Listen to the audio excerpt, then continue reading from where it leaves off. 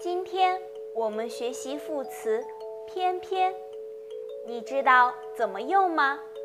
和我一起看看吧。阳光，你还记得我表姐的女儿吗？在叛逆期的那个，现在连学都不愿意去上了。我表姐对她期待那么高，可是她偏偏不想学习。好像现在有的孩子会厌学，明明现在的教育条件这么好，可是他们偏偏不懂珍惜。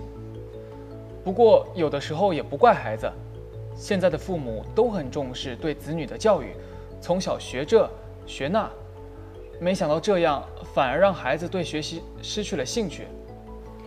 我还听我表姐说，她女儿班上有个孩子压力太大，离家出走，好在被父母找到了，所以我表姐现在也不敢强迫她女儿去上学。现在人们的生活条件越来越好了，但是孩子们的抗挫能力偏偏越来越差了。那你表姐的女儿不上学想干嘛呀？她想去打工，我表姐不让她去，可她偏偏要去，唉，真是不省心。副词偏偏表示事实跟所希望或期待的相反，比如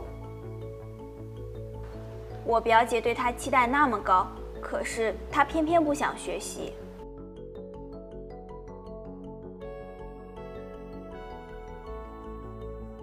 明明现在的教育条件这么好，可是他们偏偏不懂珍惜。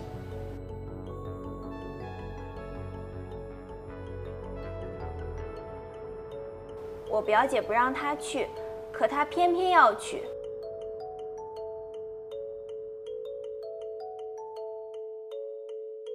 你学会了吗？跟我读。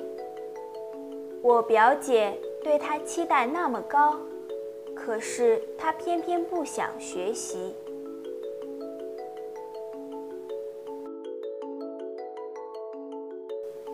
明明现在的教育条件这么好，可是他们偏偏不懂珍惜。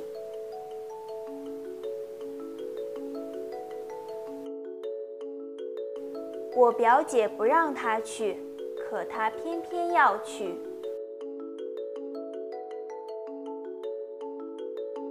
叛逆期的孩子常常和父母作对，父母让往东，他们偏偏要往西。你们有什么解决办法吗？